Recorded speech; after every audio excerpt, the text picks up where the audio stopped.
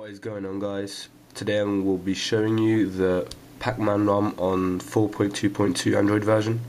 Sorry. To start off, I'll just go to the settings and show you guys that it's actually on 4.2.2. I already apologize for the camera again, as in most of my videos, but yeah, it gets to the point at least, but yeah, it's not in very good quality. So yeah, here it says 4.2.2. I'll just go on it here. That's pretty cool about this. Anything on 4.2.2 must be good. So yeah, here now we're in the settings. I'll just show you around in it a bit. The pac-man is basically 3 ROMs combined into one. The P stands for Paranoid Android.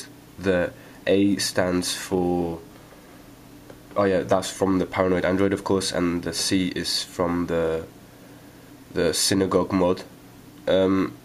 It could be that the A stands for something else, I'm not sure, I haven't really done my research, but anyways. On top of About Phone, you see performance, which is very nice to see, of course. So it's now overclocked to 1.674 megahertz. Of course, you can slide it around and like choose however you want it to save battery or not. I now have it on interactive just because, yeah, I like to have a lot of battery life. So yeah, it comes with all these other settings. This is all for your memory. This is your log. So yeah, it comes with very nice features, this ROM. Yeah, you've got your developer options and all your usual stuff here. And yeah, of course, as you can see, it's split into like the tablets and all that, which is very nice to see. Here you come into the customization panel, which is up from here to there. And basically what it is, it's ridiculous how much you can customize this ROM. You can change every single thing about it.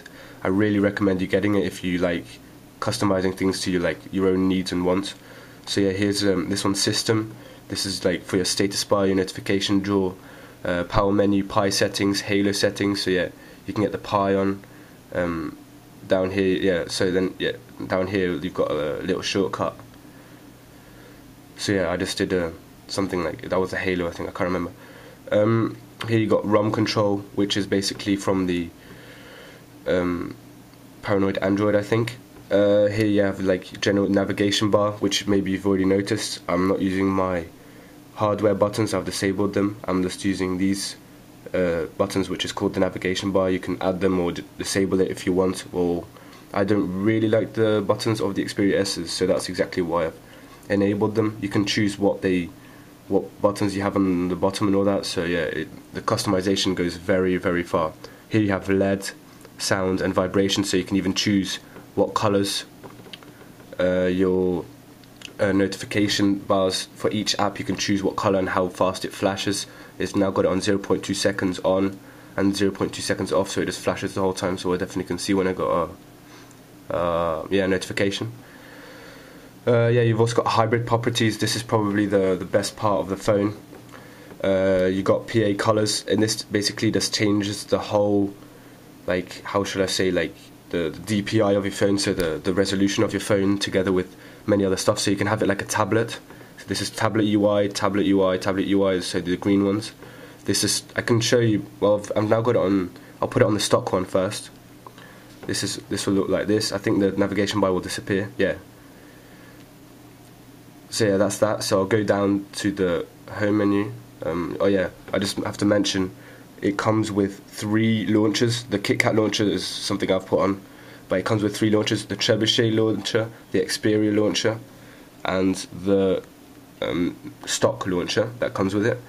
I usually go for the Trebuchet because it's pretty cool, the launcher. So yeah, that's just like a basic 4.2.2 phone now. So yeah, if you slide down your status bar, this is like with a stock thing. You swipe to the right, which is pretty straightforward, but I find it all a bit too big, as you can see. So it's all like, yeah, the resolution isn't very nice, and like my things have grown at the bottom of my navigation bar. So I'll go back to settings, and I will go back into my hybrid properties and put it on phablet. Phablet is basically a combination of a tablet and a stock and a phone UI. So yeah, now that was what I was on before. So if you swipe down on, wait, just let it load a bit. There, if you slide down on the left side of the navigation bar, you get your notifications. If you swipe down on your right side, you get your shortcuts to everything. You can of course customize these as well. You can customize most things on the phone, which I've already said a few times before. So yeah, that was all the settings. Very nice. I'll go back. It comes with an Xperia launcher, as I mentioned already, which is if you want to keep it like the stock software that comes with your phone. So yeah, well, it's not really stock. It's probably like one of the newer Xperia versions. So yeah, this is the Xperia version, and oh yeah, and in the settings.